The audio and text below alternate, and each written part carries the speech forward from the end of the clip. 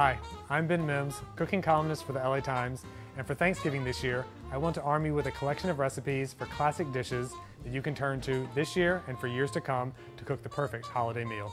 Each year, I work for months to come up with new ideas for Thanksgiving recipes, and when they come out, I get a lot of friends and readers who say, "That really sounds great, but can you just give me a basic recipe for a stuffing or cranberry sauce?" But I get it.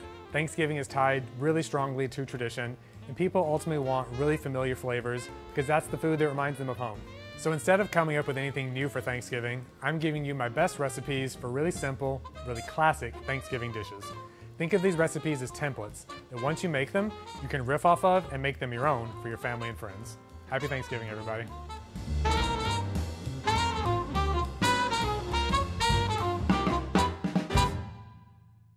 To most people, there is no Thanksgiving without a turkey. And I know it can be overwhelming to cook a giant bird that you only make once a year, but I'm going to show you my really easy method for making a turkey that's really delicious and as stress-free as possible.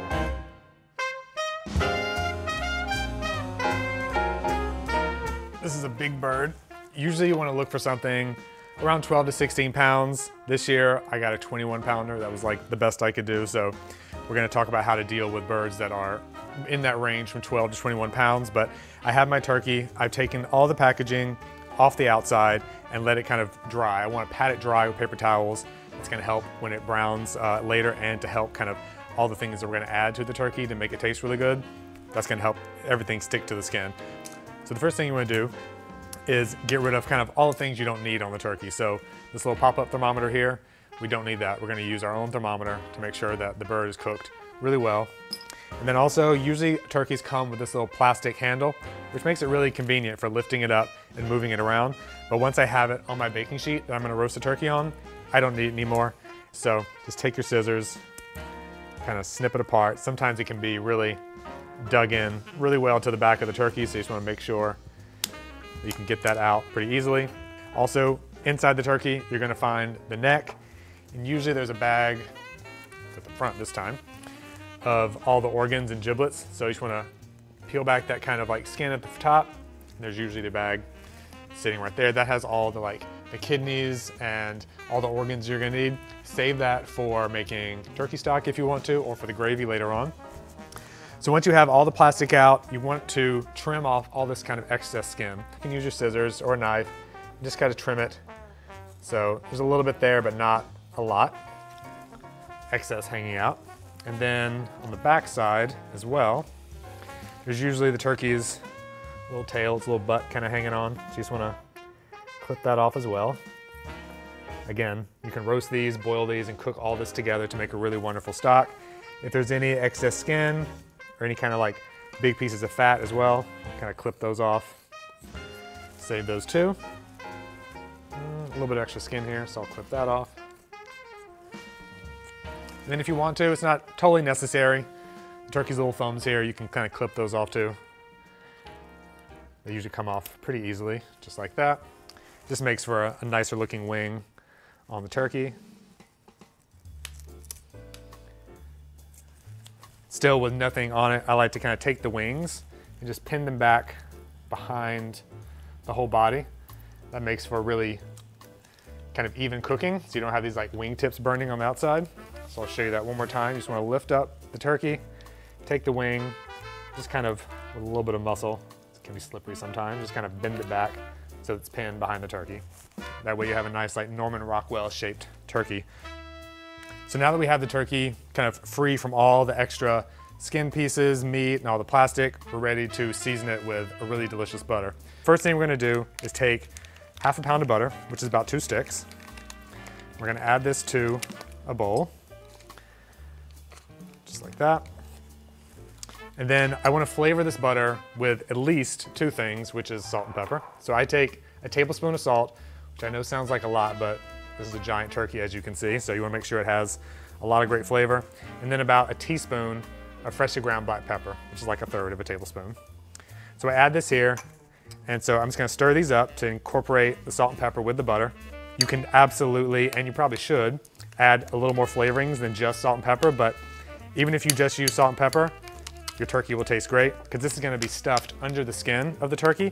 It's going to keep the breast really moist, It's gonna help kind of like fry the skin so it gets really crispy. And it's mostly just going to baste the turkey by itself. So you just wanna stir until it's all evenly combined. And now we're gonna grab our turkey again. And so before we kind of like lube this thing up with all the butter, we wanna be able to handle it really easily. So I wanna season the inside. So I just wanna kind of set it up like that on its neck and then just sprinkle the inside.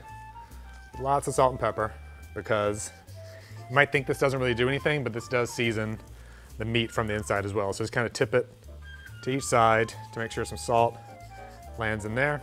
A little bit of pepper as well, just like that. This is a tip too, that whenever you are working with a turkey and seasoning it for Thanksgiving, put a little extra salt and pepper in some bowls that you can use with your turkey hands. That way you don't have to worry about any kind of cross-contamination. So now that we have the inside of the turkey seasoned, I'm going to separate the skin from the meat over the breast, and that's where we're gonna put the butter. So here's what you wanna do. You wanna take your finger and just kind of lift up the skin, and if you kind of press your finger where the skin meets the meat, it will kind of like break a really thin membrane, and you wanna break through that and then just kind of like wiggle your finger back and forth, and you'll kind of feel it open up. And you're kind of breaking that membrane that holds the skin to the meat. So you just want to break that open, but you don't want to like tear a huge hole in the skin, because you want this to keep all that butter in that you're using to stuff the turkey. So again, lift up the skin, kind of press your finger where the skin kind of meets the flesh of the turkey until you find an opening, and then just kind of wiggle your finger around. Again, make sure not to break the skin itself. You want to keep that intact. If you have long fingernails, this might not be the job for you. Get someone that has short fingernails to do that. And then, so we did that over the kind of the lower quadrant of the breast. Now we're gonna do it over the upper part as well. So lift up that skin, press your finger where it meets the flesh, and then just go back and forth.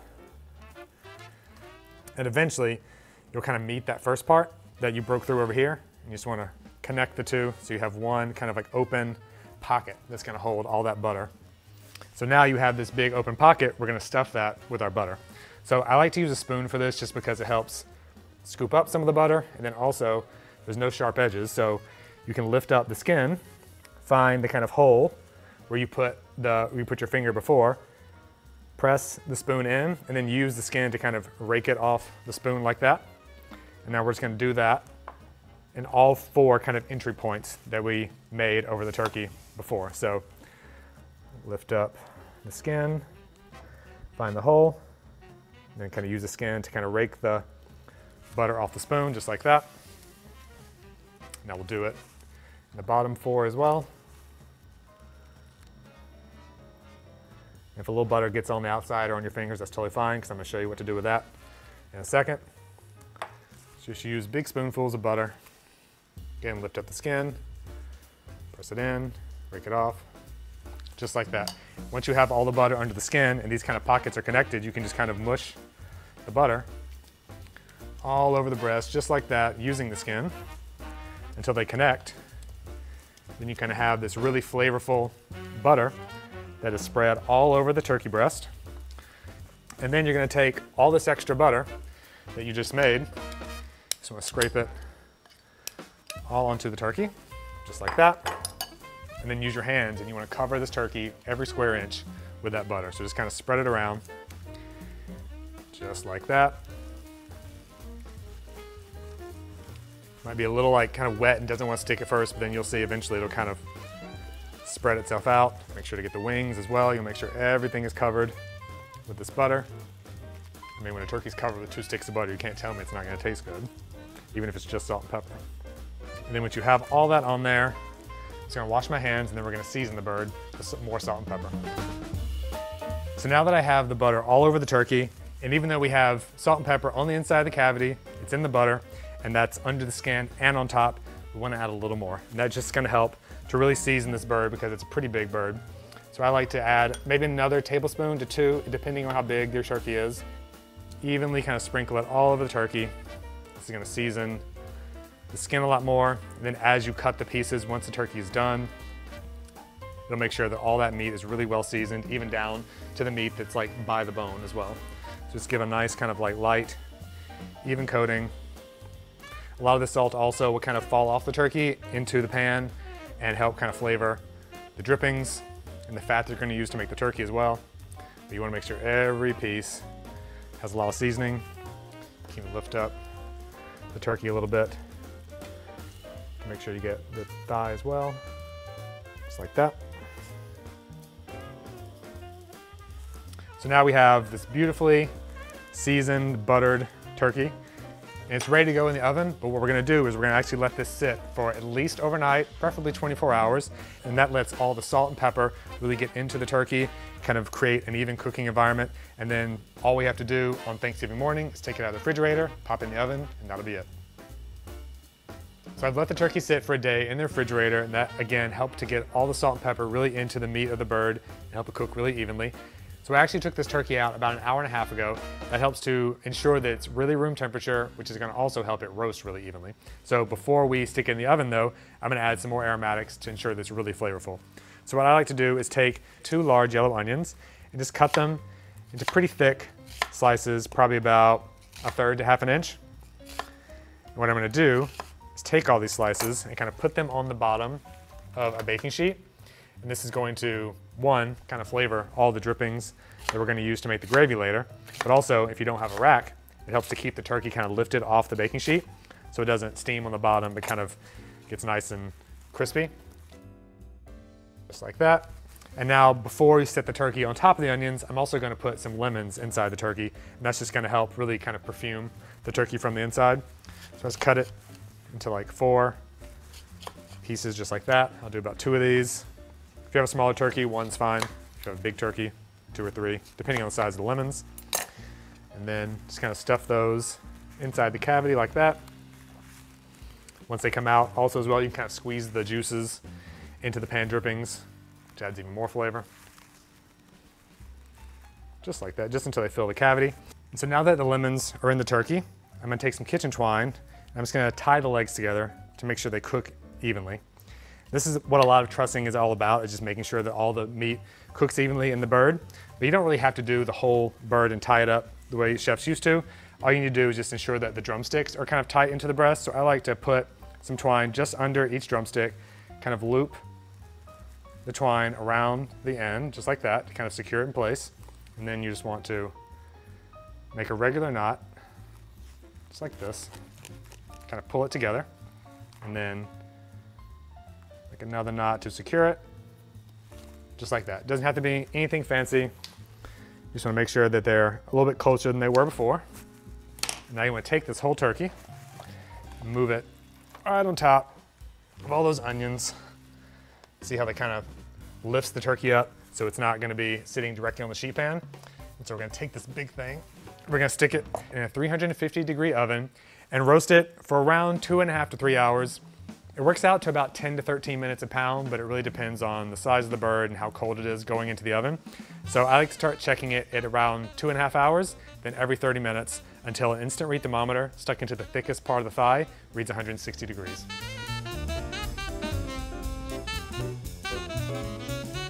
So the turkey came out of the oven at just under 3 hours for about a 21-pound turkey.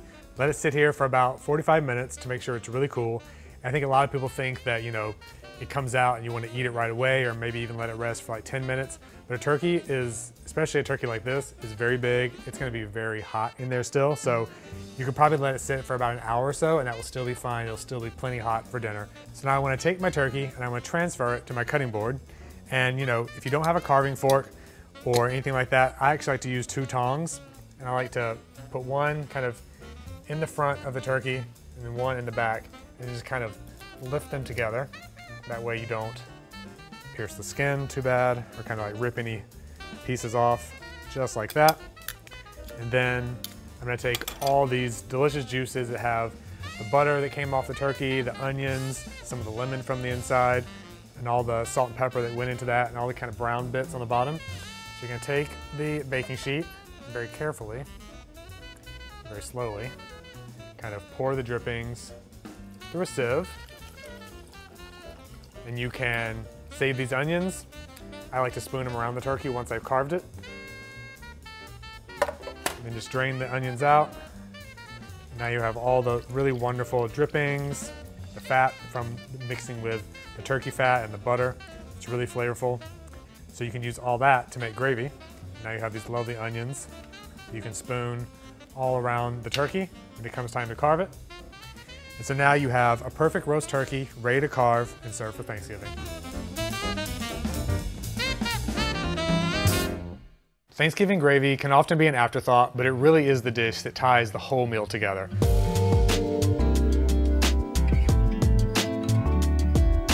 So really great gravy starts with really great turkey drippings. So I have the fat that I skimmed off of turkey drippings that I made earlier, and then all the drippings and kind of liquid that came out of it as well. That's kind of like our stock that we're gonna use for the gravy. And when you pour off the drippings and you don't have enough, a good thing to do is just buy some chicken stock that you can add to it. So we need about 4 cups of liquid. And then I've also measured out about 4 tablespoons of turkey fat here that came from roasting. So it's turkey fat mixed with the butter that we used earlier. But I'm gonna set these aside for now while we work on the aromatics. It starts with a shallot, and I have about 4 cloves of garlic and about a teaspoon of thyme. I'm using shallots just because they're pretty mild, but if you don't have a shallot, but you have, say, a quarter of a yellow onion, just use that. You could use red onions, you could use scallions, anything that's around that has that kind of like really nice kind of mild onion flavor. But you want it to be pretty fine because this is gonna be the gravy that you kind of spoon over everything else on your plate. So then we're just gonna finely chop the garlic.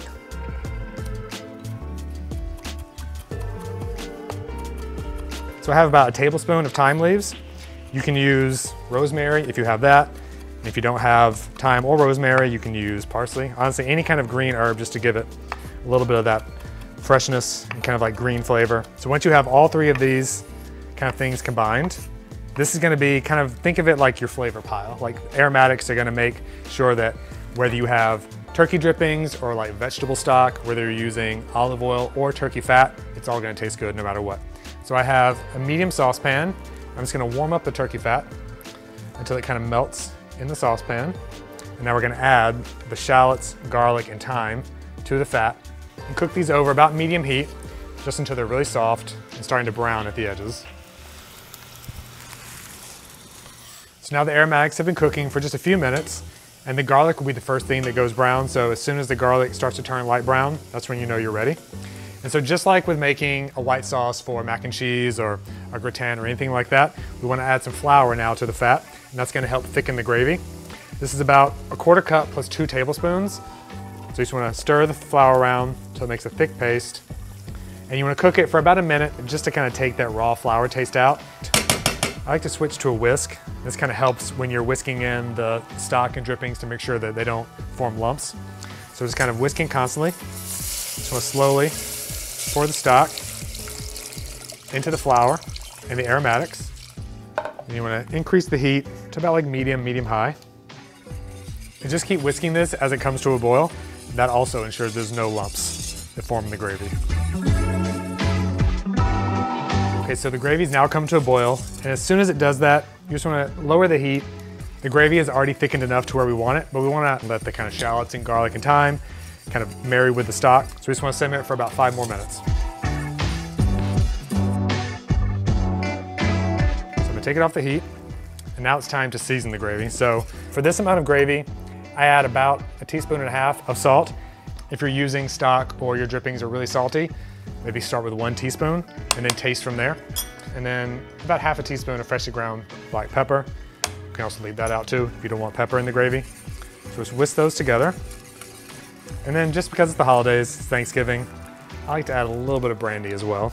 2 tablespoons, you can eyeball it, a little more, a little less. But it really pairs well, kind of complements the like turkey flavor that you have from the roasted turkey drippings, the garlic and shallots and thyme. Makes it really aromatic. It smells really wonderful. And there you go. The gravy is done. All you need to do now is just kind of pour it into a serving dish.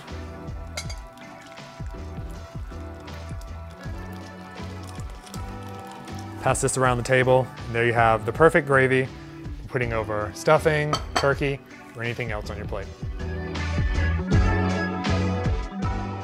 Stuffing is really special because we really only get to eat it once a year at Thanksgiving. And I'm gonna show you my take on a classic recipe using sourdough bread and herbs.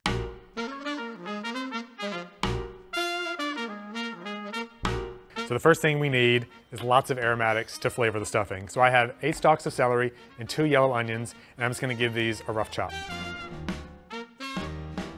That's about 3 cups. And so now I'm gonna cut up 2 large yellow onions.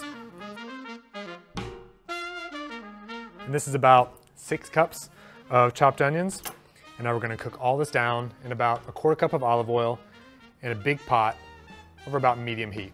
So that way they don't burn, but they get really nice and sweet and soft. And to make sure they really have a lot of flavor while they cook down, I'm gonna add a lot of the seasoning right now. So I add about a tablespoon of salt and about a teaspoon of freshly ground black pepper. So I'm just gonna stir these together. We're gonna let these cook, stirring them, every few minutes when you think about it, for about 20 to 25 minutes. You'll know they're ready when they're really soft, kind of translucent, and just starting to brown at the edge. Okay, so while the onions and celery are cooking, we're gonna chop up some garlic and herbs that are gonna flavor the aromatics as well. So I have about 4 cloves of garlic here. If you like more garlic, you can absolutely use more. So I'm just gonna give it kind of quick rough chop, put it off to the side. And now our herbs, and this is gonna give, all the flavor in the stuffing. And then kind of keep it classic. I like to use rosemary, sage, and thyme. So you want about 2 tablespoons of each herb, kind of hearty winter herbs. They're really classic with stuffing. Another little rough chop off to the side. And then with sage leaves, a lot of times you can get sage leaves that are a little big like this and kind of velvety, but then also they come in these kind of smaller bits. Whatever you get, you just want to make sure that after you chop it, you have about 2 tablespoons. So kind of give those a rough chop and also off to the side. And now our thyme. And a lot of people say to pull the leaves backwards to get them off the stem leaf, but I always find that this happens. It kind of breaks off and then you have to go back, get the leaves off and pick off more of the stem and you're like, what's going on? So I actually like to just go the opposite way, because if you hold them by this end and pull, then where the stem naturally breaks off is so soft, you just chop it up with the leaves. So it's a lot less tedious. You don't have to worry about going back and picking off individual leaves. I'm gonna bring back my garlic, my rosemary and sage, just give everything a good chop together. And you don't have to do this. You can chop everything individually, but I like to kind of combine it all. Makes it more efficient. And you have all the herbs and garlic just kind of mixed together. It's really beautiful.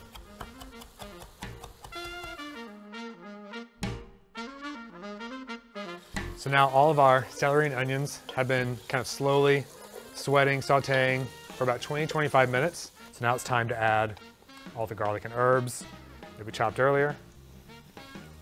Just cook them for about 2-3 minutes. It immediately smells like Thanksgiving. It smells so good. So we're just gonna cook this, again, just a couple minutes. This recipe uses 3 cups of vegetable stock, which I find to be kind of like the Goldilocks amount. And then immediately you want to turn the heat off. Set that off to the side and let it cool. I made a recipe that uses fresh bread. You can toast the bread to kind of dry it out if you want to. That just adds an extra step. So I like to just use fresh bread. This is just a really plain kind of like country loaf from the grocery store. So I just want to cut it in about 1-inch thick slices and then cut it the other way in about 1-inch cubes. So now that I have all the bread in the bowl, I'm gonna take all the aromatics and that stock that I cooked earlier. Just wanna stir it to make sure you get all those brown bits off the bottom of the pot, if there are any. And we're gonna pour this right over the bread and kind of flavor it all the way to the core. Make sure you get all those onions, all the aromatics, bits of herbs and garlic out of the pot. You don't want to waste anything. I'm going to give everything a big toss to make sure, all the stock and aromatics kind of evenly soaking into the bread. And then instead of baking this right away, what you actually want to do is kind of let this sit for about 10 minutes. And maybe stir it once while it's sitting. So now we're going to add a few more seasonings. We added lots of salt to the aromatics before, but I always like to add a little more at the end as well, just because you've added all that bread and stock as well. So an extra teaspoon of salt goes on at the end. And then also I like to add 2 tablespoons of red wine vinegar, just coated in all those aromatics and the olive oil and just makes it really light and kind of brightens it up. give them a stir one more time to make sure they're really evenly combined with all the bread. And then so far, this stuffing is vegan. You know, we use vegetable stock for the stuffing. We have aromatics. The bread is vegan as well. What we want to add next though is eggs. If you're vegan, just leave the eggs out. It'll make for a looser texture to the stuffing, but that's totally fine. It'll still taste great. But if you're not, you can add some eggs, help kind of bind everything together. So I like to crack the eggs into a bowl first. Just kind of break them up so they're nice and loose. And then we'll pour this over the stuffing and then stir it once more just to make sure all the egg coats all the pieces of bread. So now we're going to transfer this to a 9x13 baking dish. Brush this with olive oil instead of butter, but you could absolutely use butter if you want to. Just a couple tablespoons. Greasing a pan like this obviously helps to kind of add flavor to the stuffing. It also makes it easy to scoop the stuffing out, but also with the oil, it helps to really brown the edges. So now we're just gonna pour all the stuffing into the pan. You're gonna have to pile it up a little bit. It's gonna look like it's not gonna fit in, but it will. Just like that.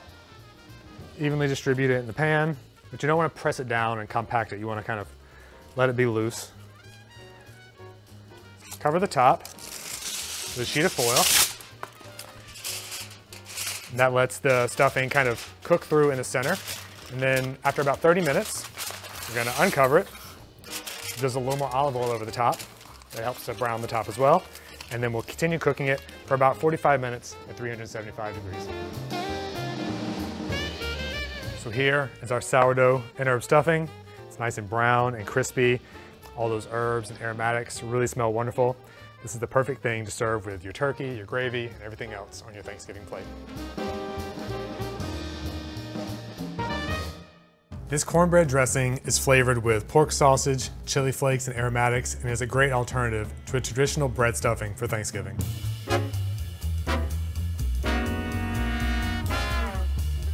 So to get started, first thing we're gonna do is brown the sausage. So I have 4 tablespoons of butter. I'm gonna melt in a pan. What I like for this recipe is breakfast pork sausage, because usually breakfast pork sausages have sage, which is a traditional Thanksgiving herb. Break the sausage up with your fingers as you add it in. It's gonna give it a stir. And as it cooks, you wanna continue to kind of break it up, again into small pieces, so it gets distributed in the dressing really well. And so while that works, we're gonna chop the aromatics for the stuffing as well. So first thing I'm gonna need is just 2 stalks of celery. You don't have to worry too much about being perfect when chopping for things like this. This is, you know, rustic home cooking for Thanksgiving, so just be casual. And then just kind of cut it into about 1/4 inch pieces like so. You want the celery to still be big enough so that you can taste it in the stuffing and not kind of disappear. And then we'll chop the onion in about the same size pieces. So 1 kind of medium yellow onion. So you want to cut right down through the center. And more or less the same size as the celery.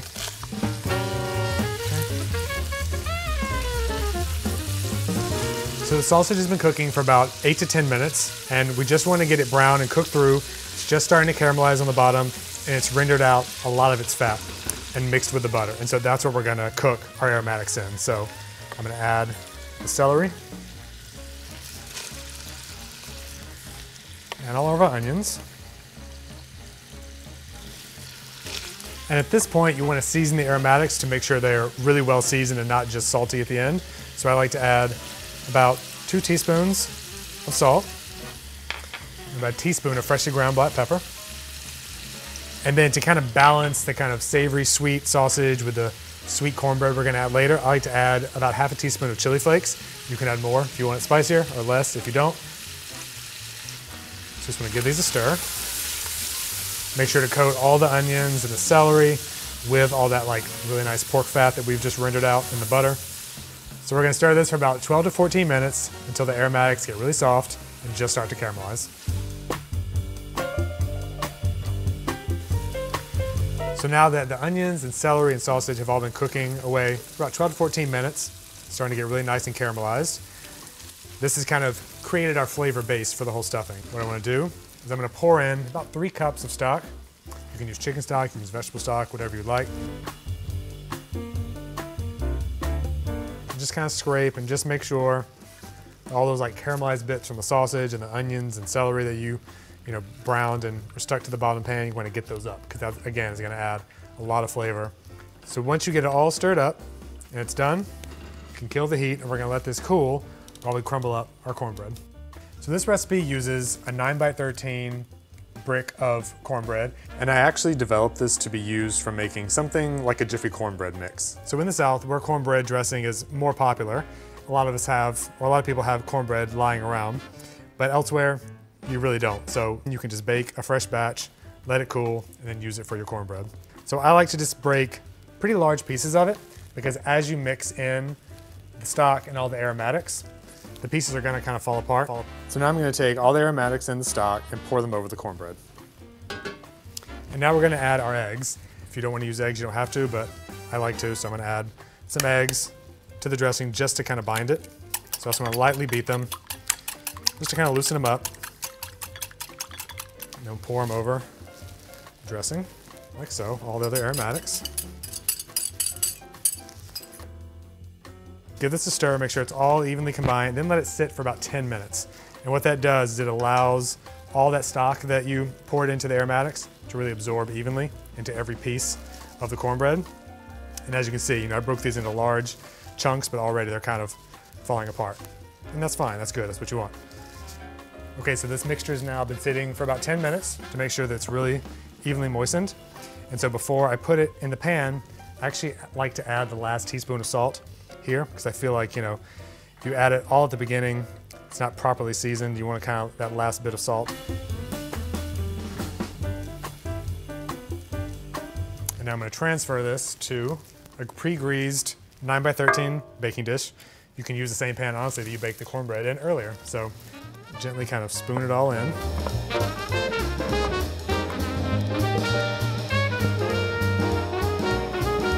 Then use your spoon, just kind of press it lightly. You just want to make sure that you have nice even distribution of the sausage and the aromatics and all the cornbread, just like that. So first what we're going to do is cover this with aluminum foil. Let it bake for about 30 minutes. That helps to kind of warm it through and kind of set the eggs. And then we'll uncover the dish, drizzle it with about 2 tablespoons of butter, and that will help brown the top, and we'll keep baking it until everything is really nice and crusty and bubbly.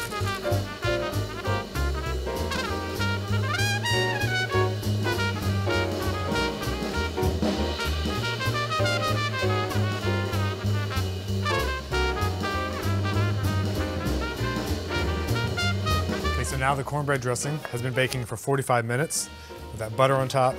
So it's nice and crunchy and golden brown on top, still moist inside. It's all ready to go on your Thanksgiving table.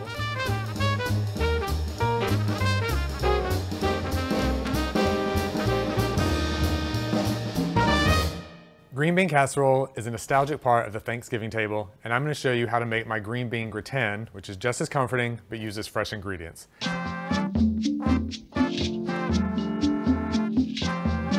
So the first thing we need is green beans, of course. And what I'm gonna do first, I have them all trimmed on the ends. I'm gonna line them up in bundles like this and cut them in like thirds, I would say. And these are kind of, the thicker, kind of American style green beans. You can definitely use haricots verts, which are those like French, kind of thinner, more tender green beans as well, but those will cook in less time. These are gonna take around 5 to 6 minutes. And we have about 1.5 pounds of green beans here. So I'm just gonna transfer them to a bowl. And so just like with cooking pasta or boiling potatoes, things like that, you want to make sure that the water that you cook the green beans in is really highly seasoned with lots of salt. We're gonna add salt later to the casserole, but you also want the beans to be really well seasoned as well. So I usually take about half a handful for this amount of water and pour it in. It's about 2-3 tablespoons. And then we're gonna add our green beans to the boiling water.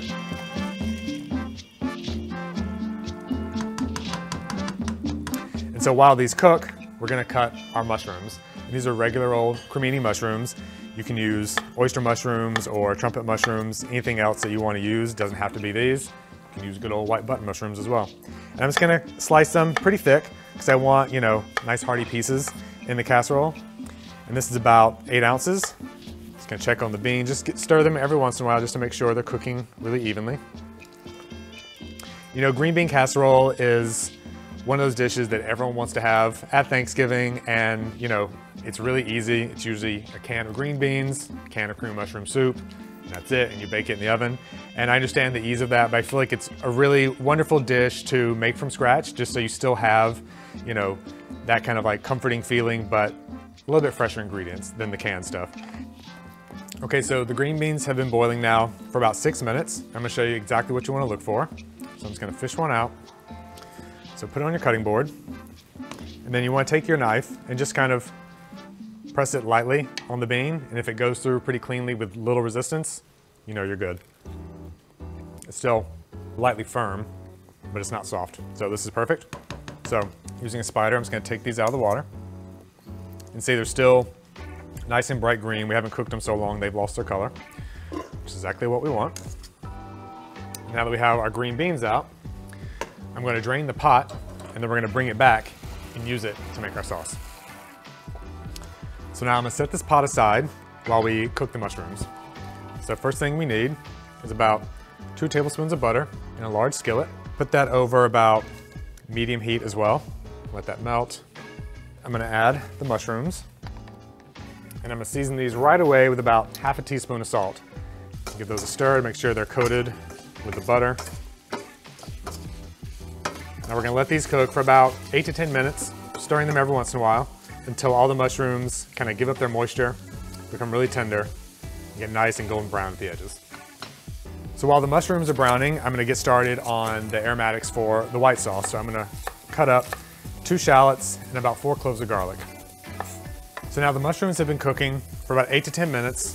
This is exactly what you want them to look like, kind of golden brown at the edges. Kill the heat and let those just sit aside and like cool in the pan while we make the white sauce for the gratin.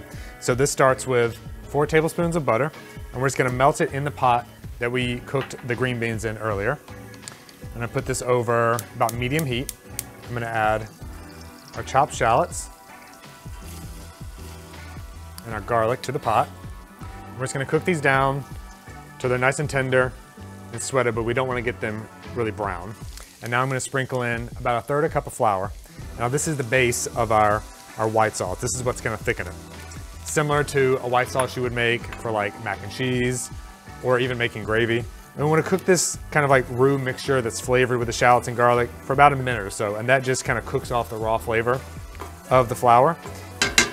I'm actually gonna switch over to a whisk to pour in our milk, and this just helps to prevent any lumps in the sauce as well. So we have 2 cups of whole milk. The way to prevent lumps is just to do this slowly. So like while you're whisking the roux, kind of want to slowly add the milk. And eventually the kind of steam subsides.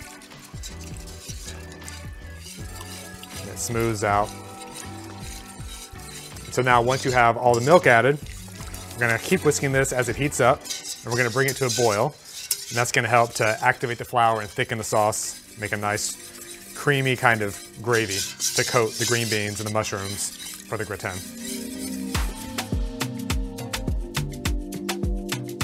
So once the sauce comes to a boil and you see it thickens into this really nice kind of creamy sauce, you're done. So we're just gonna take it off the heat because we don't want to thicken it anymore. And now we're gonna add back those green beans that we cooked earlier straight into the sauce. And we're gonna add the mushrooms that we cooked off earlier as well. And now the next ingredients are just to flavor the sauce and make sure that it tastes really good, and kind of like classic gratin seasonings as well. So we're gonna add about 1/2 cup of Parmesan cheese. That makes anything taste better. It also kind of just makes for a nice kind of creamy, cheesy sauce as well. About 1/2 cup of heavy cream. Again, this kind of makes it a little richer. It thins the sauce just a little bit. About 2 tablespoons of lemon juice. You know, you want the cream, you want the cheese, you want that nice like milky white sauce, but this kind of helps to cut through all that richness in a really nice way. And now we're gonna add our seasonings. We're gonna do about 1½ teaspoons of kosher salt. And then we're gonna add about 1/2 teaspoon of freshly ground black pepper as well. And it's something that's really classic in kind of like bechamel white sauces and gratin dishes is nutmeg. So I like to add about a quarter teaspoon of freshly grated nutmeg, and you can just kind of eyeball it and do it straight into the pot. 12 to 16 quick little gratings, just like that. We're just gonna stir everything together.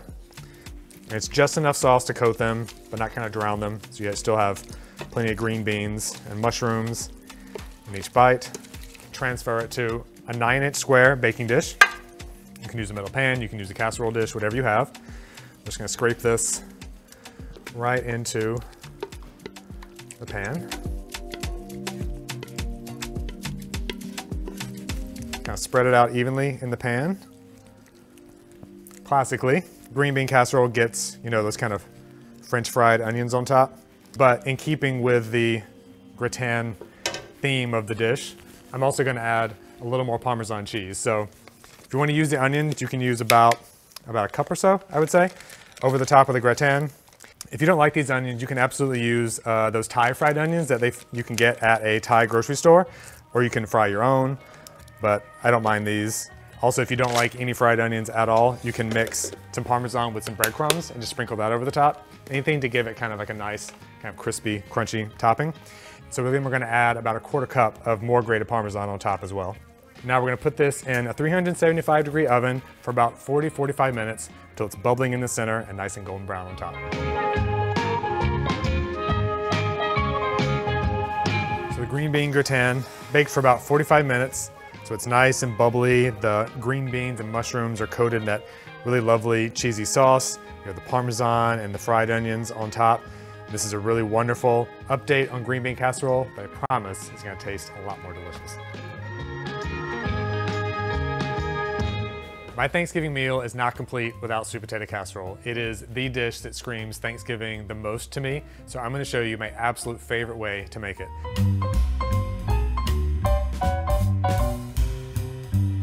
So the first thing we need, of course, is sweet potatoes. You know, so there's a lot of confusion around what's a sweet potato, what's a yam. They are two different vegetables, but oftentimes in grocery stores, they're labeled differently or they're mislabeled.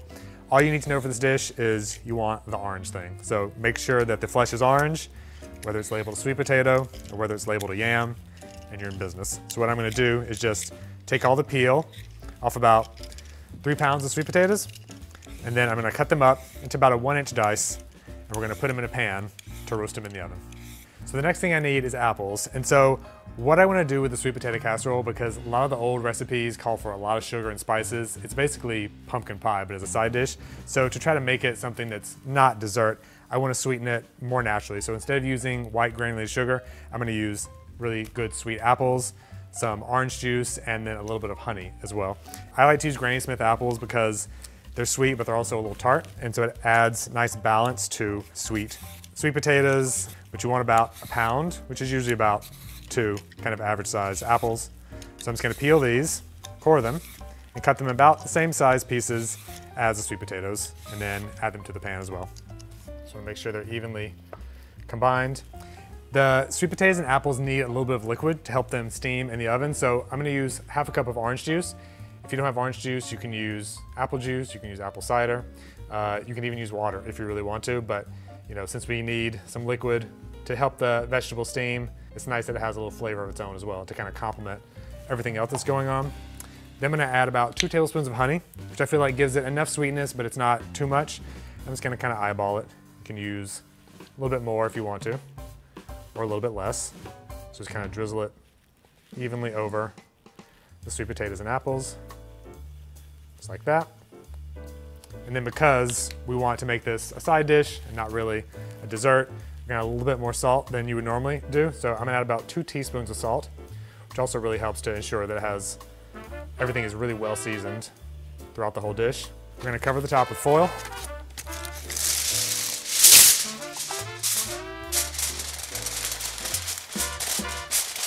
This is gonna go in a 400-degree oven for about an hour.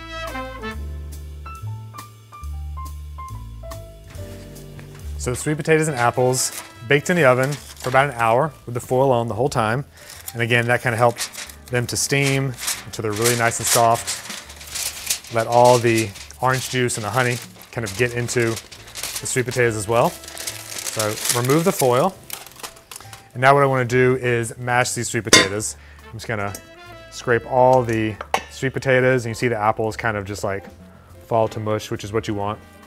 And actually we're gonna save the pan that we cooked the sweet potatoes and apples in, because that's what we're gonna cook the actual casserole in as well. So just take a good old potato masher, just mash the sweet potatoes and apples together. This will leave it, slightly chunky. Again, if you want a perfectly smooth puree, you can do it in the food processor or food mill. You can even use a hand blender if you want to, but it's pretty soft. All the vegetables kind of break down and become a really nice, smooth puree with very little effort. So I have about 4 tablespoons of butter. I'm just gonna let that kind of melt in to the hot potatoes. And then even though we added some salt to the potatoes earlier, we're gonna add another teaspoon. Just kind of mix that in here at the end as well.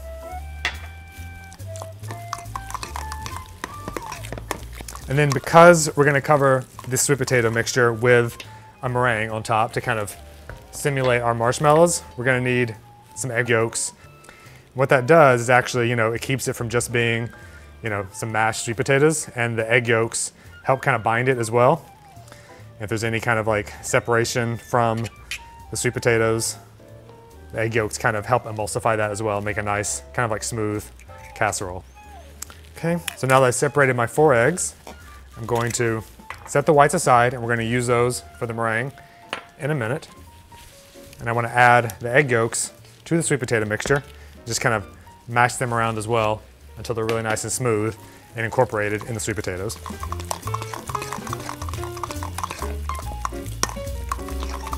That looks perfect. I'm gonna take the sweet potato mixture, put it back into the pan that we saved from earlier, that we roasted the sweet potatoes in.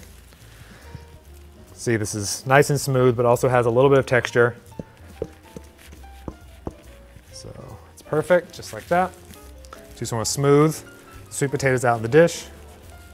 I'm gonna turn the oven down to 350 degrees, and we're gonna bake this for about 20 minutes while we work on the meringue. Okay, so now that the sweet potatoes are baking in the oven, it leaves us plenty of time to make the meringue that's gonna go on top. So this starts with a cup of sugar and those 4 egg whites that we separated earlier. So we're gonna mix them together in a heat-proof glass bowl. And then what we're gonna do is we're gonna set these over a pan of simmering water, like a double boiler.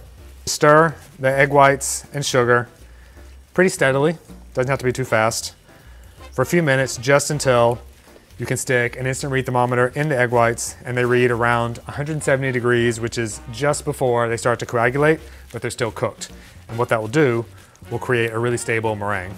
Which takes about 6 to 8 minutes. I'm gonna remove it from the water bath. I'm gonna quickly make sure that it tastes really good.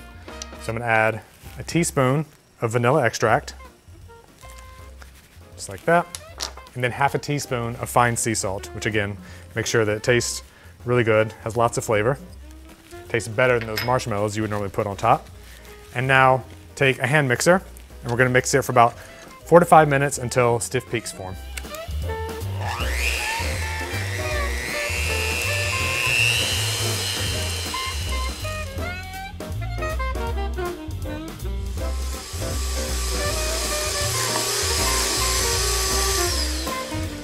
So once you've beaten the egg whites to this nice fluffy meringue, I'm gonna show you what you wanna look for. You wanna lift your beater out of the meringue, and if it just kind of gently curls over like a wave, that's perfect. If it's a little heavy and kind of like falls in a ribbon, you still need to whip it a little more, but this is perfect. It's nice and light and fluffy, kind of like marshmallow fluff. Now we're gonna set this aside while I go grab the sweet potatoes, and then we can top them and broil it until it's nice and toasty. So now the sweet potato and apple mixture has been baking for about 20 minutes, so it's nice and hot and cooked through in the middle. So we're gonna take our meringue that we just whipped up, scrape it right into the center. Just take your spatula and just kind of spread the meringue evenly over the sweet potatoes. Leave like ½ inch border around the outside, just so you know what it is. And it's just enough marshmallow to lend some sweetness to the sweet potatoes without it being too over the top. And now we're gonna pop this under the broiler just to cook the meringue through and get it nice and toasted on top. Okay, so after about 2.5 minutes under the broiler, the meringue is nice and toasted on top. So you have all those really sweet sweet potatoes that were sweetened with apples and orange juice and honey. Just enough of the meringue on top so it still feels like comforting and nostalgic, but this is a nice modern update on a great Thanksgiving sweet potato casserole.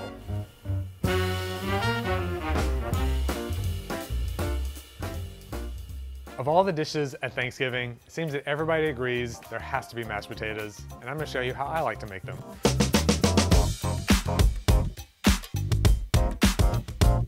So the first thing I'm gonna start with is some potatoes, of course, and I'm gonna start peeling them.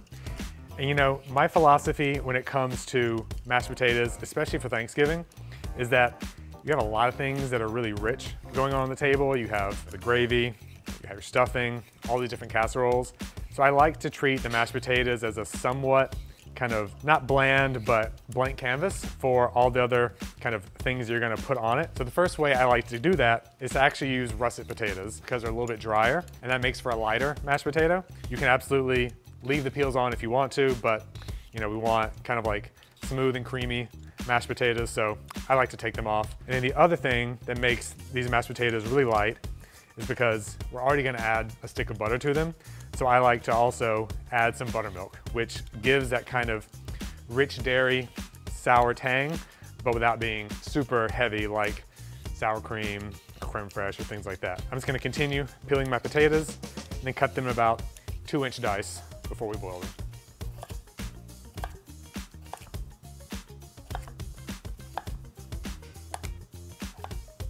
Kind of cut them lengthwise and then crosswise into roughly thirds. And now it's time to boil them.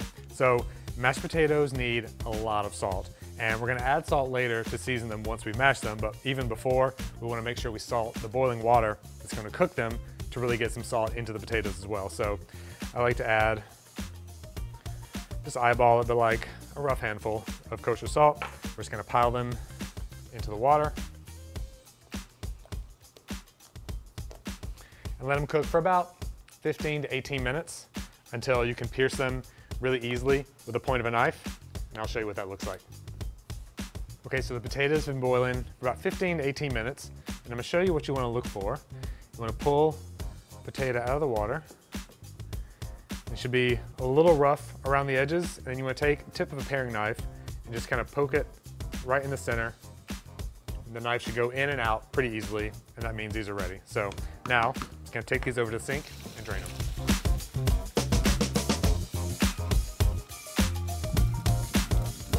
So I've drained my potatoes, and actually what I want to do is return them to the pot that I boiled them in because the pot is still warm. It also dirties one less dish. And then while they're still warm, this is when I want to add the butter to let it kind of melt into the potatoes. Let the butter sit out for about, you know, a couple hours if you can, just so it's not ice cold going into the potatoes. Just get yourself a good potato masher and go to town. Probably won't be as super smooth as if you used a ricer, but that's totally fine. So just kind of stir until all the butter is melted. And now we're gonna add a 1.5 cups of buttermilk. And again, this kind of adds that really nice, kind of rich dairy tang, but it's honestly not that rich. It's pretty nice and light. And it gives the mashed potatoes a really nice consistency. It's not so like thick, it's like really smooth. And a little bit thinner, which I like for this. Once all that buttermilk has been absorbed, you'll have really nice, light, really smooth mashed potatoes. So that's the mashed potato part, but actually the most important part is making sure that it's properly salted. So again, this is gonna sound like an insane amount of salt, but for this amount of potatoes, with all that butter and buttermilk you just put in, you need a lot. So I'm gonna use about 1.5 tablespoons of kosher salt. And this is Diamond Crystal kosher salt, which is what we use in the test kitchen. If you're using like Morton's kosher salt, which is a little bit saltier, you're gonna wanna use a little less. And if you're using kind of iodized fine salt, you wanna use a little less as well. But start with at least 1 tablespoon and then go from there. And honestly, this is all you need. Some people don't like pepper. I like to add pepper, so I'm gonna add about 1.5 teaspoons, which is about 1/2 tablespoon here. Pepper in like that. Stir it around, make sure it's really nicely combined. And now, I'll just transfer it to my serving dish.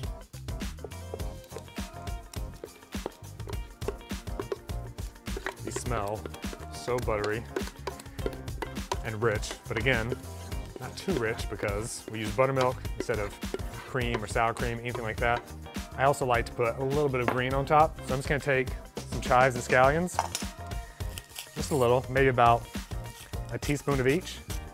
Just kind of thinly sliced like that, and put them on top. It gives it kind of like a quasi-ranch feeling, you know, with the buttermilk and everything, so it kind of gives them also a nice little green, fresh flavor to go on top.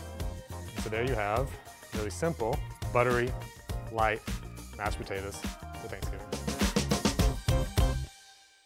Cranberry sauce is actually my favorite part of the Thanksgiving meal because it comes in to kind of cut through all the heavy richness of the other foods on the meal. So I'm gonna show you how to make a really classic, simple cranberry sauce.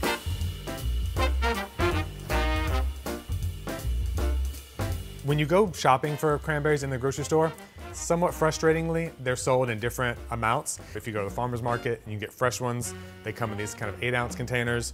Sometimes if you get them in bags, they can be 12 ounces. I've seen 7 ounces or even 10 ounces as well. And then if you get them in the freezer section, sometimes they can be like a pound, 2 pounds, pound and a half. So I created this recipe to be an even pound, so it's 4 cups. You can make more, you can cut it in half if you need to, and it's a really even number. So first thing we're gonna do is take our 4 cups of cranberries and put them into a medium saucepan. So what I like to add is 1.25 cups of granulated sugar. Now, if you want a more assertive cranberry sauce, you can go down to 1 cup. If you want a little bit sweeter, 1.5 cups, but I kind of find 1.25 cups to be the nice Goldilocks measurement of granulated sugar.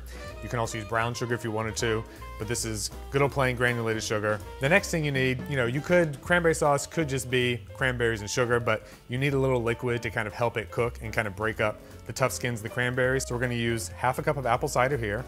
And again, that's just to kind of help dissolve the sugar and just give, you know, some liquid to cook the cranberries in. And then next is spices. I'm just gonna use 1 cinnamon stick, but you could of course use star anise, you could use allspice, you could use cloves, cardamom, things like that. You want some kind of like warming spice. I find 1 stick to be perfect. And actually one of the most important things about the whole recipe is adding salt, because you have, you know, all these berries and it's a lot of sugar, but you need to balance it with a good 1/2 teaspoon of kosher salt. It's completely optional, but I like to add some citrus zest to the cranberry sauce as well, right into the cranberry sauce. And you kind of just want to go around, take your time, and get every last bit of zest off the orange. And then we're going to save the orange so that while the cranberries cook, we're going to cut it up and then add it and its juice and all the chopped fruit back to the sauce to kind of give extra bright bursts of kind of fresh flavor to this like cooked down sauce. So now that I have all the ingredients in the pot, I want to bring this to a boil and give it a stir just to kind of help, you know, the sugar dissolve, the zest, and the cinnamon stick kind of mix and mingle with all those cranberries. And then once it comes up to a boil, we're going to reduce the heat and let it kind of simmer away for about 10 minutes, which gives me plenty of time to cut up my orange. So what we're going to do first is take a paring knife and cut off all the kind of bitter white pith from around the orange. So what I like to do first is trim off each end so you have a flat surface. And then you want to take your knife and kind of like go in between the kind of like cells and flesh of the orange and the white pith and just kind of cut around like so until you kind of expose the flesh. Trim off all that white and then just keep going around the orange, kind of cutting right at the line of where the pith and the flesh meet in little strips until you get all that white pith off the flesh of the orange and kind of clean pieces just like that. And so once you have, you know, all the pith removed from the orange, what you're gonna do is you're gonna work over a bowl and you're gonna take your paring knife again and in between where the membranes are, you're gonna kind of cut up against the membrane on one side and then do the same on the opposite side to kind of remove each segment, just like that. And you kind of just work your way around, cutting on each side of the membrane to release the segments and let them fall into the bowl. Working over a bowl is really nice because any of the juice that drips down from the membrane as you work, it's gonna catch and we're gonna use that to stir into the cranberry sauce when it's done cooking. So once you get your last segment out, you wanna take all these membranes that you just cut through and just kind of give them a squeeze. And then we're gonna stir all that juice in the segments into the cranberry sauce once they're done. Because you want the segments to kind of be the same size as the cranberries, This kind of gives you little pops of kind of fresh orange fruit flavor in the midst of all that kind of cooked down cranberry sauce. Just gonna keep chopping them. When I'm done, I'll just add them back to the bowl of juice so we can stir it all into the cranberry sauce when it's done.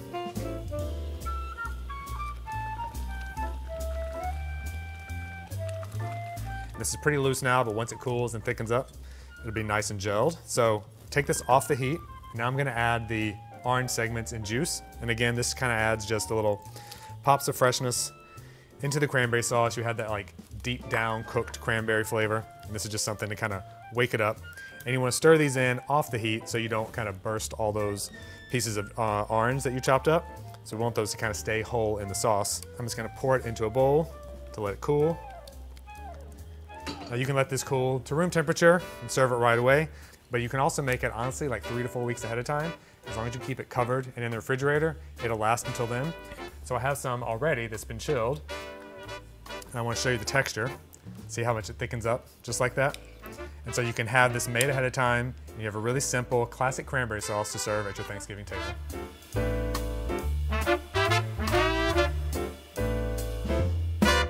So the first thing you pass around the Thanksgiving table is a really soft, really buttery yeast roll, and I'm gonna show you my recipe to get rolls that are way better than what you can get from the freezer.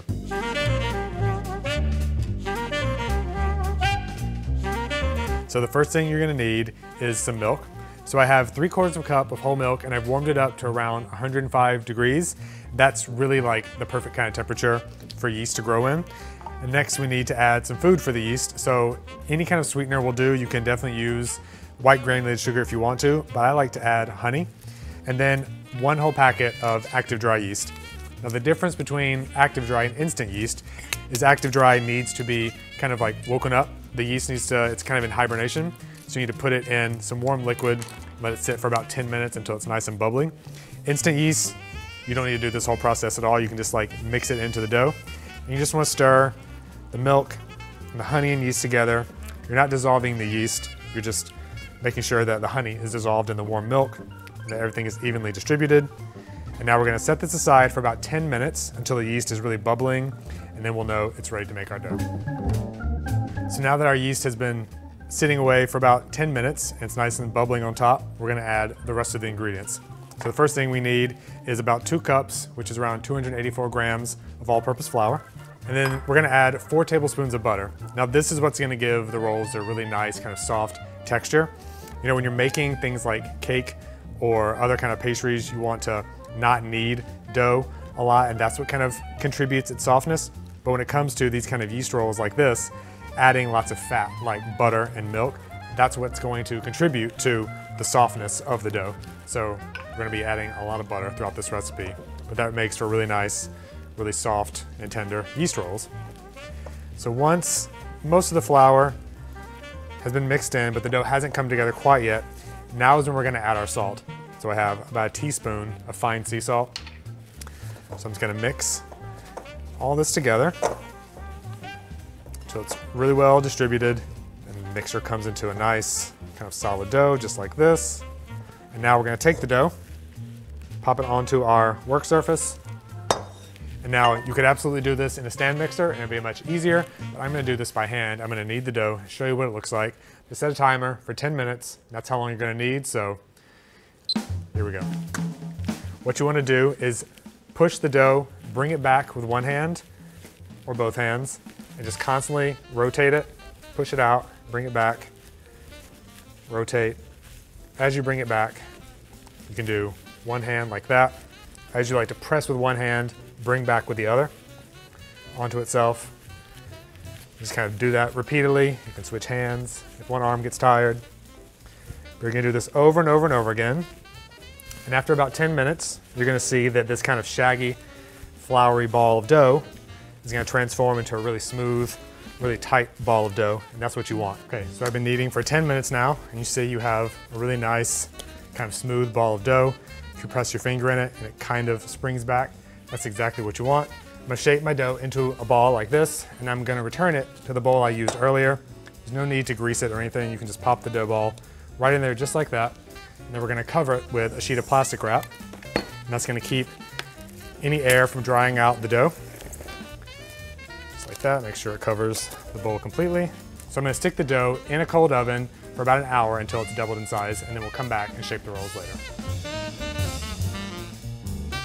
So now the dough has been rising for about an hour.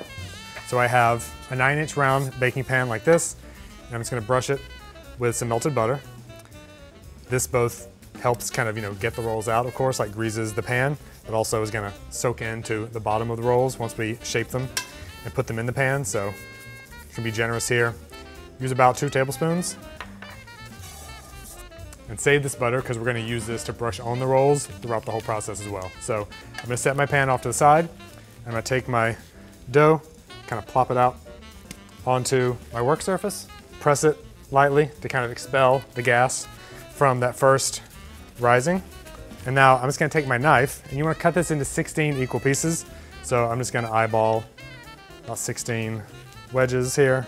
So now that I've cut the round into 16 pieces, I'm gonna separate them, kind of set them aside, and work on them one at a time.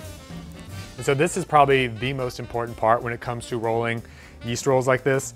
Most recipe instructions say to just roll it into a ball, but if you do that, even in your hands like this, you'll get a ball, but see, it's kind of like the dough pieces aren't really sticking together, and then whenever that rises in the pan, it will kind of like unfurl and create a really ugly. So what we want to do is take this dough ball and make a really tight outside to it. So how you do that is you basically want to press with your hand while kind of rotating the ball around on the counter like this. Kind of that same motion that we were using when we were kneading the dough at the beginning. And as you push and kind of rotate the ball, you want to use your thumb just as kind of like a guide to keep it under your hand. And you just want to do this over and over again. And you can kind of feel the dough where it touches your hand kind of tightening and stretching. And you do this over and over and over again until it feels really smooth. And then you have a nice little yeast roll ball, just like that, where the outside dough has kind of formed a really nice tight skin. If you look underneath, there's a hole there where you can see all the dough has gathered. That's exactly what you want. So I'm gonna keep rolling more dough balls, and I'm gonna transfer them to my buttered baking pan.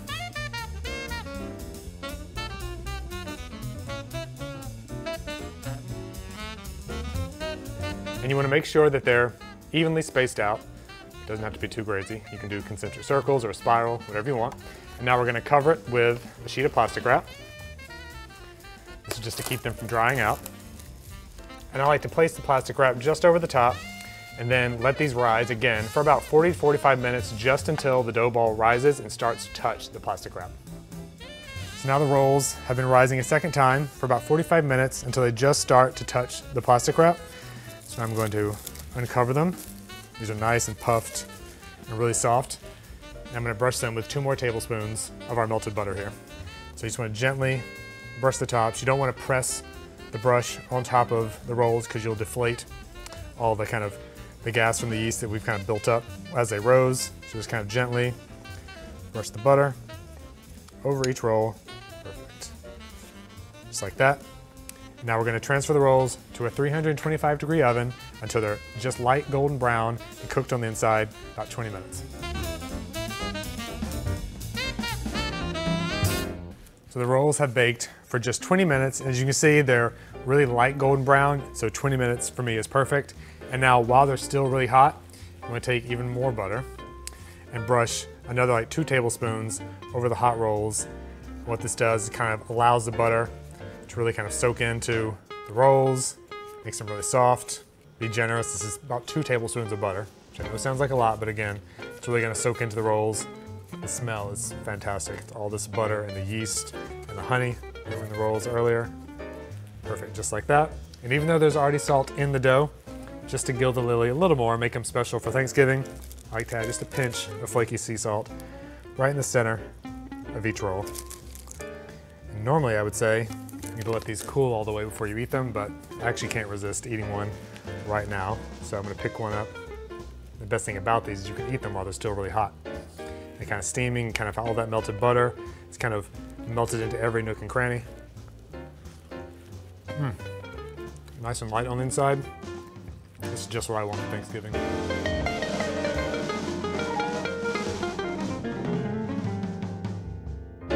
If you're making our classic pumpkin, pecan, or apple pies for Thanksgiving this year, this is a great all-purpose pie dough to use in those recipes. So the the first thing we need to start with is flour. And this recipe uses all-purpose flour. And so what's really important is to actually weigh the flour. So this is 2 3/4 cups of flour, which is kind of an odd volume measurement, but it's exactly 390 grams. And I found out this is the perfect amount of flour to use to make 2 pie discs to use for your standard 9-inch pies. So we're gonna take all this flour and add it to a food processor. You can absolutely make pie dough by hand. I do it all the time, but honestly, the easiest way and the way to keep everything really cold, which is really important when making pie dough, is to use a food processor. It makes the job really quick, it goes fast, keeps everything cold, again, which is really important. So we have our flour in the food processor. I'm gonna add 2 tablespoons of granulated sugar, use a teaspoon of kosher salt, and now we come to the butter. So this recipe uses a cup or 2 sticks of butter. Cut the butter stick in half like that, flip it over, cut it in half again. So you kind of have like 4 lengthwise sticks, and then turn it this way. Just cut it in like 1/4 inch, 1/3 inch slices. And you'll see they kind of break up into these nice little cubes that we'll then add into the flour, and that'll help cut them in really quickly to the flour. A lot of grocery stores sell like high-fat European butters. I find that when you use kind of European high-fat butter, it can kind of make the pie dough a little too fatty. So in this case, we actually want good old American standard butter because it has the right amount of butter fat and water to use for making pie dough. So I'm gonna put all this butter into the dish so we can put it in the refrigerator and keep it cold before it goes into the flour. So now we have the butter nice and chilled, and so we're gonna pour it into the food processor. Just gonna put the cover on the food processor, and then we're gonna pulse it, and you'll see whenever the butter gets to be about the size of like pea-sized crumbles.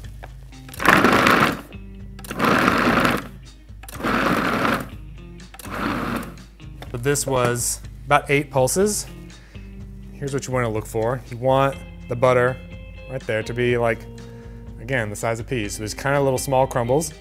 And what that size is important for is that whenever you mix the dough together and you roll it out and it hits the heat of the oven, those small little pockets of butter are what is going to kind of inflate the dough around it and make a really flaky, crispy pie crust.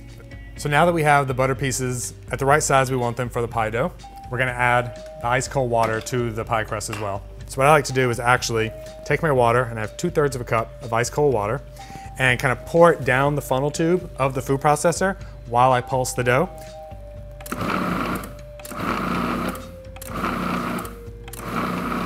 And this really ensures that you're moistening the dough evenly, or moistening the flour evenly, so it makes for an even pie crust. Just keep pulsing a little bit at a time until you don't have any kind of like dry pockets of flour, and the dough is just starting to come together at the bottom a little. And you kind of form these like nice big crumbles just like that. So then take all the dough from the food processor and just kind of turn it out onto your cutting board. And then all you really want to do is just bring everything together. Press this mound of butter and flour and water until it kind of holds together. Just cut it right down the middle in half, because again, this makes 2 pie crusts for 2 9-inch pies. So I'm gonna set one off to the side, and I'm gonna take this half, just kind of turn it on its side and then press it down quickly, and just keep turning it, pressing it lightly until it comes together in a nice disc. You don't want to work this too much. You just want to get it into a nice even disc that you can then roll out later. So once you have a nice disc like this, put it straight onto some plastic wrap. We're gonna wrap this up and then stick it in the fridge. They'll rest for an hour. You can also, if you want to, and freeze these for about 6 months if you want to make them ahead of time, but just be sure to thaw them for about a day or 2 in the refrigerator before you roll them out for your pies. So our pie crust has been chilling for about an hour in the refrigerator. So what I'm gonna do is take a little bit of flour in my hands, and you kind of want to sprinkle your work surface with like an even dusting of flour. And then unwrap the pie dough. So put the pie crust on the flour, and then you want to sprinkle the top with a little more flour as well. And then I'm gonna take my rolling pin, do the same thing, put a little bit of flour, just make sure that nothing sticks. And what you want to do is just take your rolling pin, and like with the middle of it, I'm gonna strike in one direction, turn it 1/8 of a turn, and then do the same thing, and then keep going until the pie dough has like flattened out enough to where I can roll it without it stretching too much. So here we go.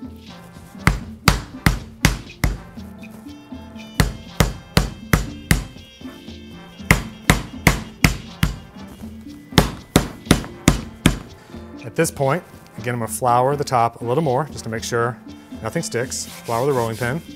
Then what I'm gonna do is always start in the very center of the disc and then roll out 1 or 2 pushes just like that. Pick it up, move it around, center, roll out, pick it up, move it around. And again, this continues just to make sure the pie dough doesn't stick, but we're also rolling the dough out very evenly.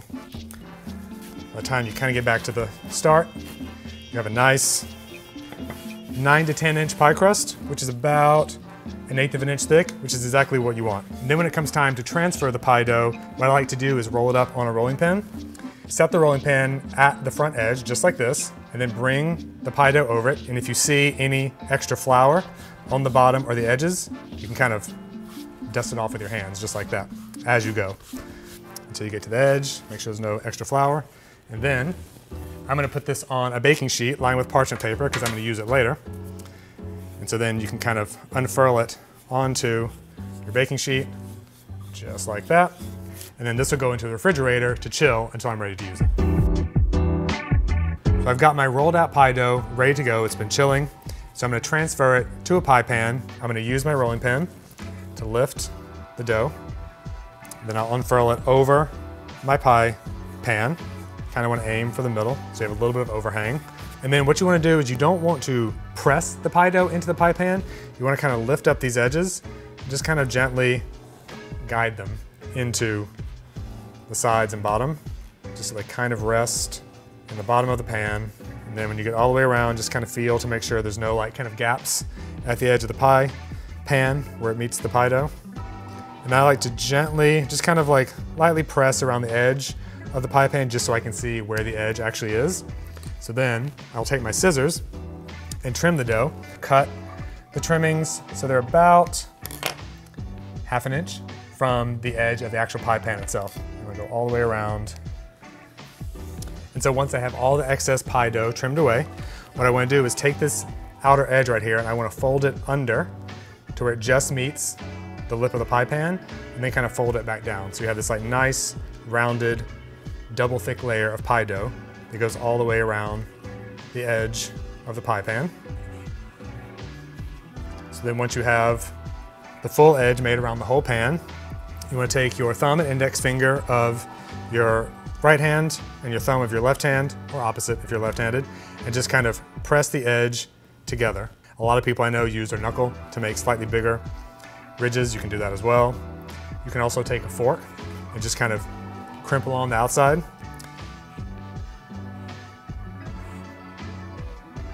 So there I have perfectly formed pie crust. I can put this in the refrigerator or the freezer, and I can use this to make all sorts of single crust pies like our pecan pie or our pumpkin pie. And you can use this right away. You don't need to chill it any further if it's gonna go right into the oven, or you can, but if you want to blind bake it, I'm gonna show you how to do that next. So if you've ever wondered what is blind baking, it's simply just pre-baking a pie crust without any filling to kind of give it a head start when you're making things like pumpkin pies or fruit pies that have really wet fillings. So that ensures that you get a really crisp crust that's cooked through by the time the actual fruit filling gets baked as well. So here's how to start. Take a sheet of parchment paper. You can use foil if you want to, but you would need to grease it. I like parchment paper because it won't stick to anything. So you want to take your parchment paper sheet and you want to crumble it up. Unfurl it, and do it again. Just keep doing this over and over again to make lots of little creases all over the parchment paper so that when you unfold it at last, you have a really moldable sheet of parchment paper that will fit into all the sides of the pie dough without creating those like really harsh ridges. So once we get our parchment paper in the pie crust, like so. We want something to weight it down. You can definitely buy things called pie weights, which are used for this purpose to kind of weigh down the pie dough. But you can also use rice. What I like to use is just dried beans. So I take about 3.5, 4 cups of beans, pour them right into the center of the pie, press them in lightly just to make sure that the weight of the beans is distributed evenly in the pie crust, just like that. So I'm gonna put this in a 375-degree oven for about 20 to 25 minutes. And what you're looking for is for the edge of the pie crust to just get light brown. So now the pie crust has been baking for about 25 minutes, and you want to see a light golden brown color at the edge. And that lets me know that the crust has baked through and will continue to bake through when I add my fillings. So what I want to do now is take the parchment paper that I used earlier, kind of grab the corners, use it as a sling to kind of lift up all the beans, set these off to the side. The bottom is still slightly underdone, but the bottom crust touching the pan is fully crisp. Now you can use this right away to pour in your pumpkin pie filling, your pecan pie filling, any kind of fruit pie you want to make, or you can let this cool completely, wrap it in plastic wrap, let it sit at room temperature for a day or two before you use it, or you can stick it in the fridge or the freezer and store it for up to a month. Just make sure you thaw it again before you use it for making all your pies for Thanksgiving. There's no more comforting or classic of a fall dessert than apple pie, and I'm going to show you how to make the simplest recipe for your Thanksgiving table.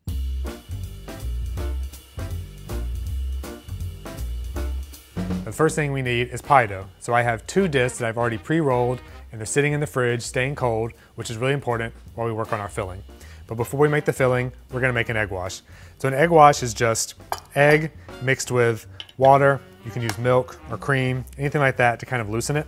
And it's just kind of the glue that we're gonna use for the pie. So you just wanna mix 1 egg with a tablespoon of water, just mix it together with a fork.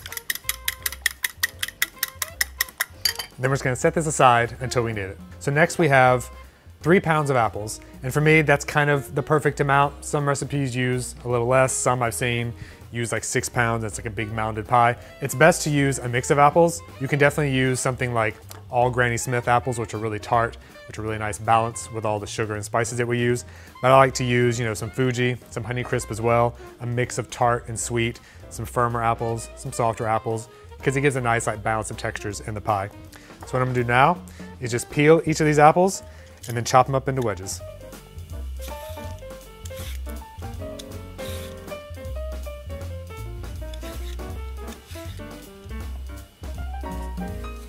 What I like to do is just cut off each kind of lobe around the apple, like so. So you have a nice clean core that you can be done with. Just kind of cut in about 1/4 inch to a 1/3 inch wedges.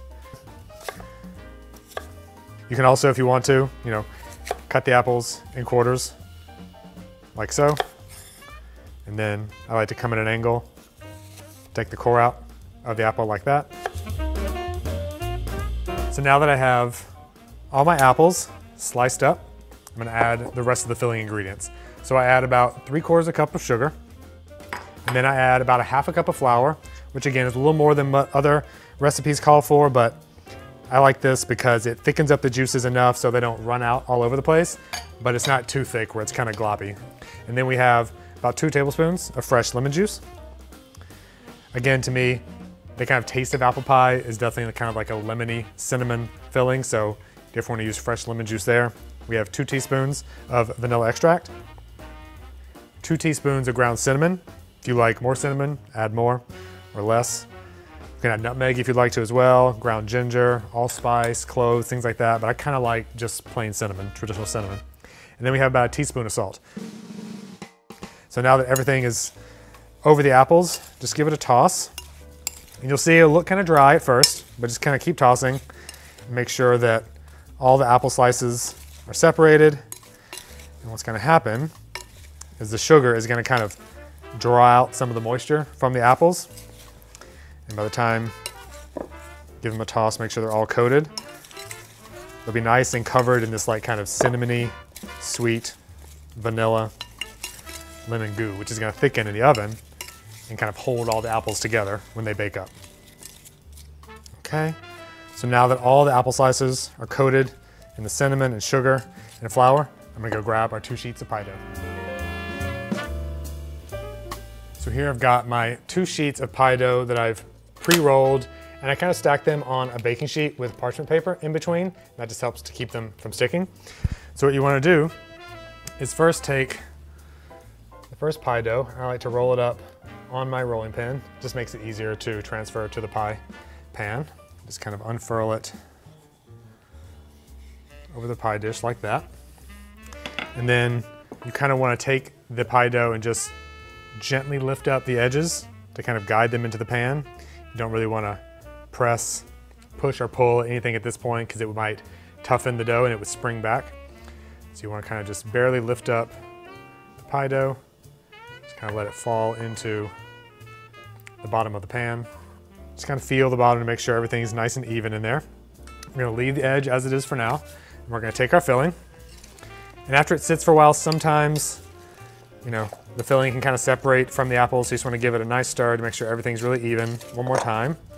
And what I like to do is just kind of pile all the apples right in the center of the pie dough.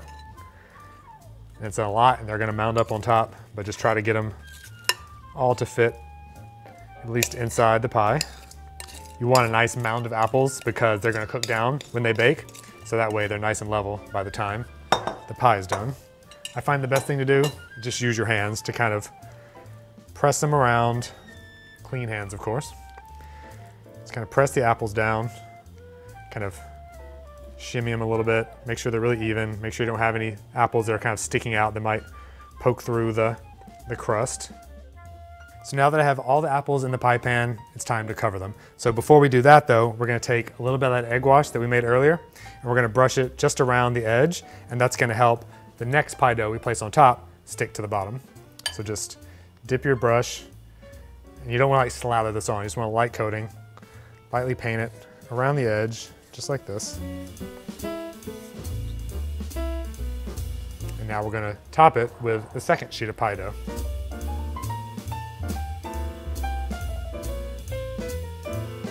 You kind of want to line up the pie crust as best as possible, but not super important.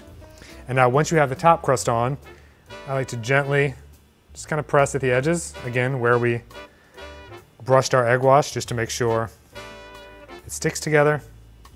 And then also, now that we see where the edge of the pie pan is, we know where to trim. So you want to trim off the crust and leave yourself about 1/2 inch of overhang, just like that. And then once we're done trimming, we're going to fold that under, and that's going to create a nice, beautiful crust for the edge of the pie.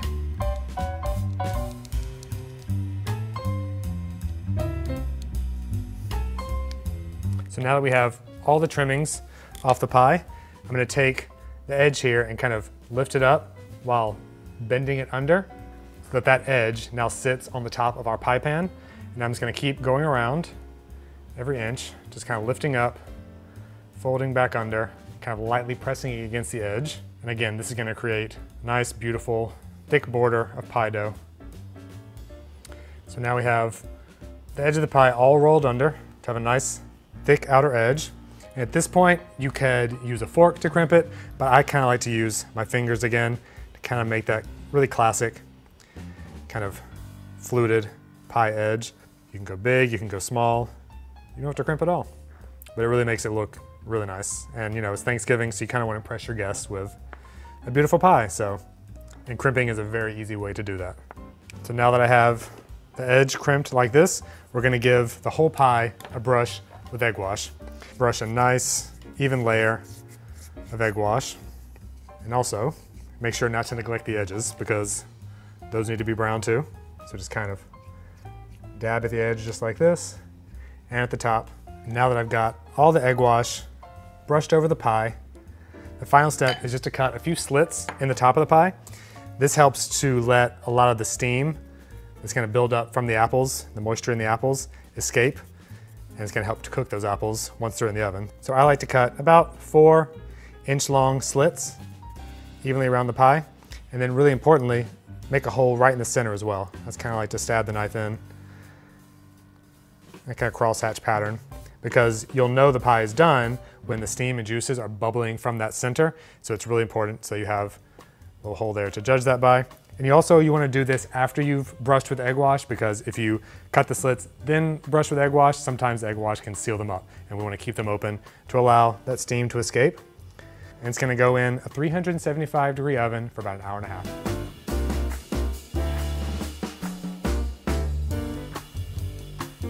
So the apple pie is cooled till almost room temperature. I like it when it's actually a little bit warm, so I'm going to cut into it and show you what it looks like.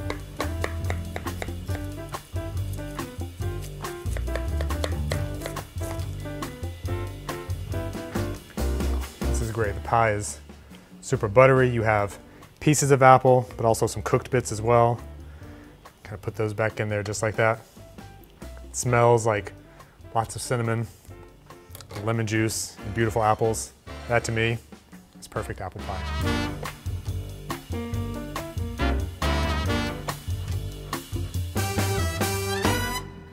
Pecan pie is a classic Southern dessert that's become an indispensable part of my Thanksgiving table.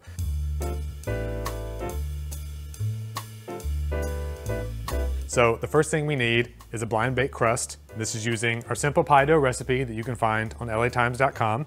We'll make sure we get that done before we start on our filling. So I'm just gonna set that to the side.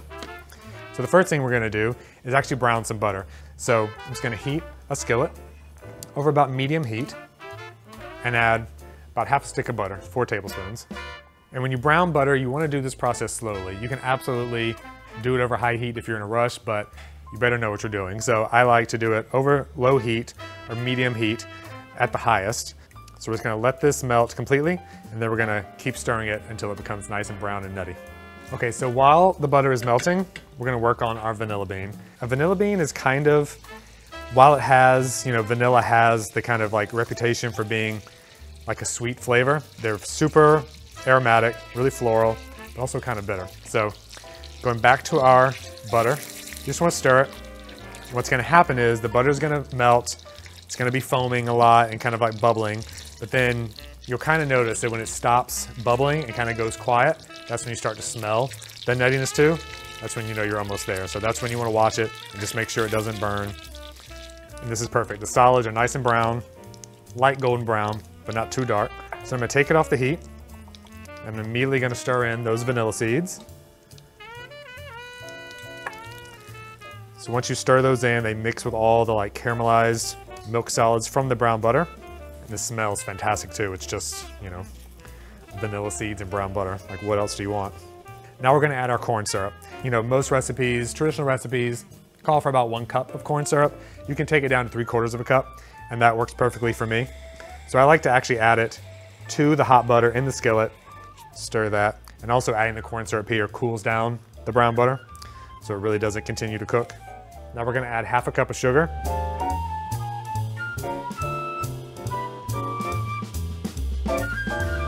And these last 2 ingredients are the other key to a really good pecan pie. I use a full tablespoon of fresh lemon juice. The acid really helps to kind of cut through all the sugar, all the corn syrup. So I like to stir that in. And then a half a teaspoon of kosher salt. So now that all this is really evenly mixed, I'm gonna transfer it to a bowl so we can stir in our eggs and pecans.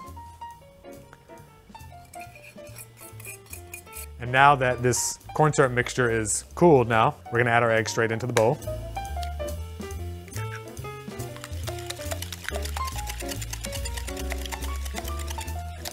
I love seeing all the flecks of vanilla bean in there as well. So we're gonna set that aside. Now we're gonna add our pecans. So I like to use about 2 cups of pecans. I don't want to chop them too finely. Just want them broken up so they're not whole, like that. That's perfect.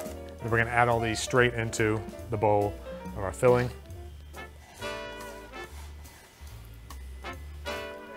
Back to our spatula and just stir to make sure pecans are really well mixed. And now we're gonna grab our blind baked crust from earlier. Just pour the filling straight in.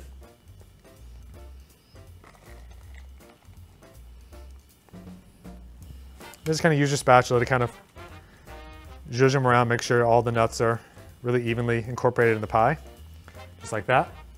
And now we're gonna set this on a baking sheet and put it in a 375-degree oven for about 10 minutes, and then take the temperature down to 325 and let it bake for about 30 to 35 more minutes until it's set.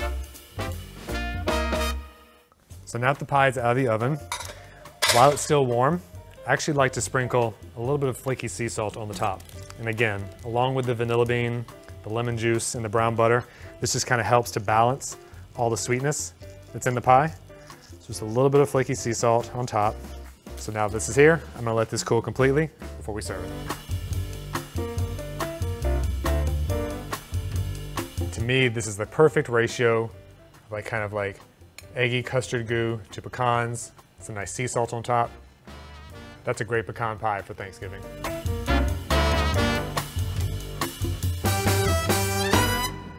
Pumpkin pie is essential for Thanksgiving, and I'm going to show you how to make the best recipe for this classic Thanksgiving dessert.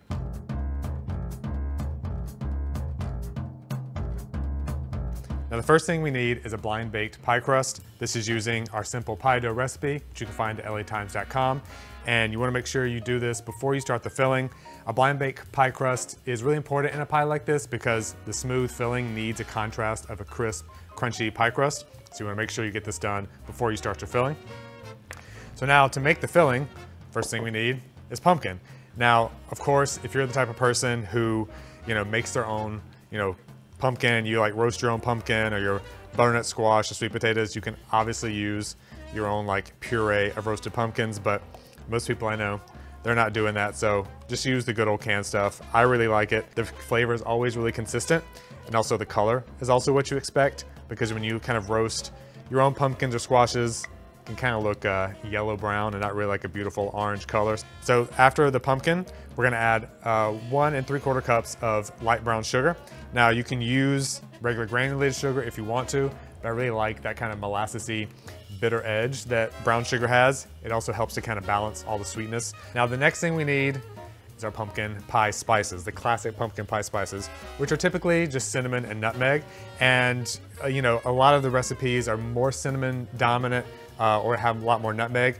I like to kind of balance them, so I just use about 2 teaspoons of ground cinnamon, and then about a teaspoon of ground ginger, actually, which I really like with anything pumpkin related. It kind of brings out that flavor really well. And then we need about half a teaspoon of fresh nutmeg. The fresh grated stuff tastes a lot different and a lot better, and it takes 2 seconds just to grate it yourself. So, and then measure out about half a teaspoon. I always just like to grind my own, like that. And then, of course, one of the most important things is salt. So we're gonna do about a teaspoon of kosher salt, which sounds like a lot, but you really need it.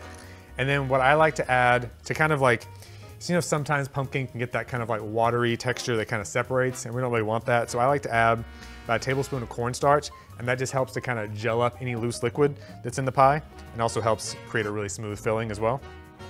So what I like to do is actually add the sugar, the spices, and the cornstarch first, and kind of mix them with the pumpkin.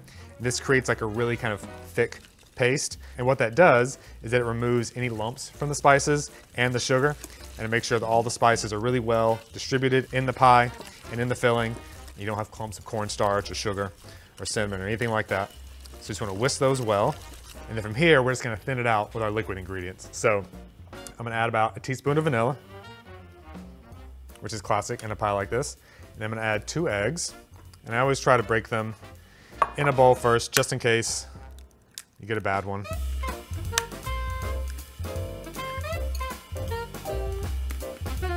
Just kind of whisk those in a little bit. Again, kind of just thinning it out as we go.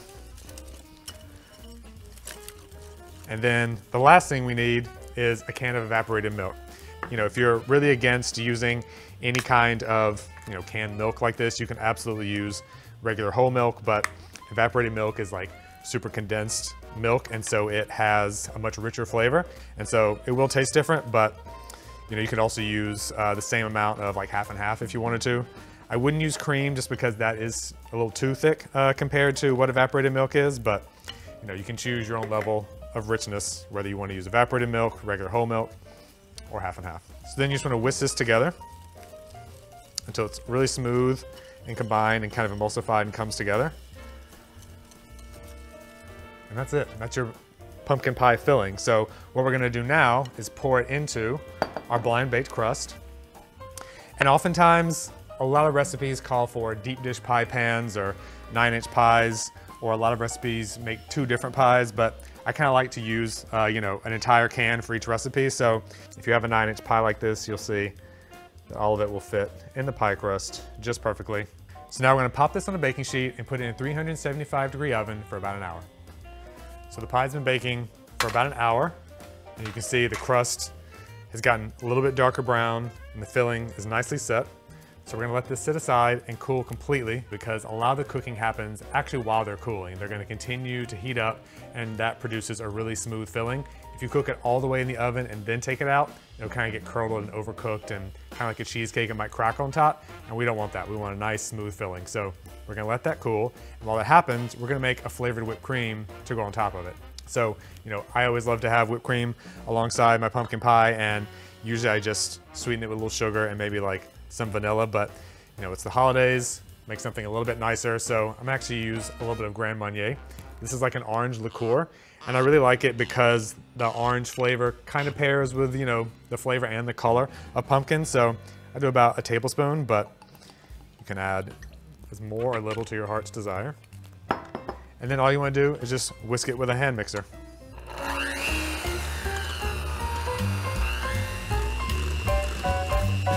So you want to keep mixing the cream until it just starts to form soft peaks. I actually like to under whip the cream just a little bit till it just like forms kind of like soft, stiff peaks. And that's because it's really great to make this ahead of time, let it sit in the fridge for a couple hours. And that way, whenever it's time for you to serve the pie, you have the whipped cream ready. So the pie is cooled completely. So we're gonna take a slice right through the middle.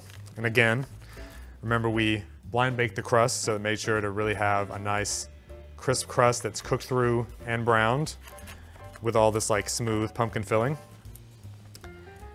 And we took the pie out just before the center was completely set, so that by the time it cooled, it kind of set really nicely. And this is exactly the kind of texture you want, just like that. We don't want any like overcooked pumpkin pie. And then just take a spoon, you can dollop it on top of the pie, but I usually like to just do a little dollop right on the side. Again, those nice soft peaks. And there you go, classic pumpkin pie, orange whipped cream.